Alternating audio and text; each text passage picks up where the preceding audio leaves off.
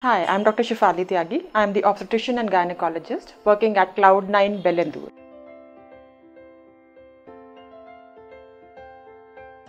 When you're getting a follicular scan done for infertility, there are two things that are important. One is the size of the follicle and the other is the endometrial thickness, that how ready the uterus is to accept the pregnancy.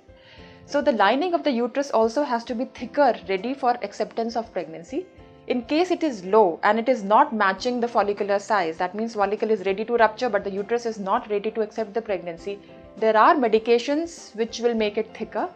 So 8 millimeters or above is considered a decent size for it to be implanted, but the thicker it is, the better it is. So in that case, the doctor can put some medications which will help to thicken the endometrium and chances of implantation will be increased.